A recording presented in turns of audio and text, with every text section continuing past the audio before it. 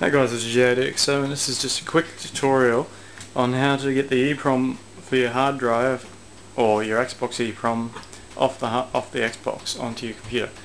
You'll need to set up an FTP for this, so make sure you look at one of my previous tutorials on how to set up an FTP. You'll also need Evolution X, the dashboard, or at least something that'll dump the eeprom.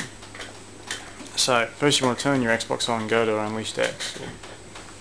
So this is Xbox Media Center at the moment. Programs. I gotta think which one it is now. I've got Remote X. I wonder which one is which.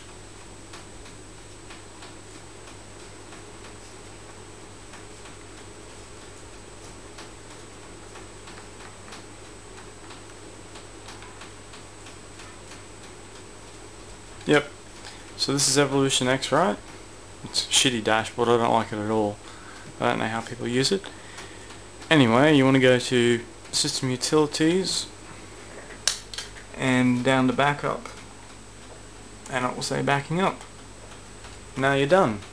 So now you want to go to your dashboard that you use for file transferring. So for me it is...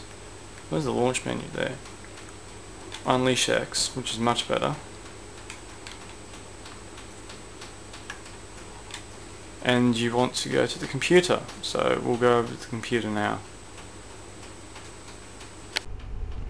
Okay, so now that we're at the computer, what you want to do is you want to open up Flash FXP.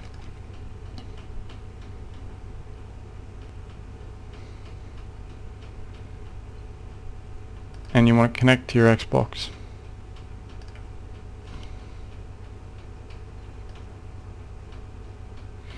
Now the eeprom will be located in your apps directory, so depending on where your app is, whether it's an E drive or F drive. For me it's an F drive, apps, and it'll be under Evolution X, and then in backup, and there's your eeprom.bin right there, .bin right there. Now you want to copy that over to your computer, and I've already done this before, so I'll override it, and there it's done.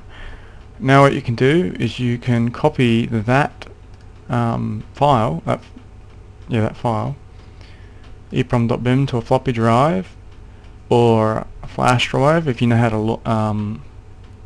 mount flash drives in Linux using Xbox HDM, or burn it to the Xbox HDM CD under the eeproms folder. And basically what that allows you to do is to lock and unlock Xbox hard drives and gives you your hard drive key. So thanks for watching, and that is how you do that. See you later.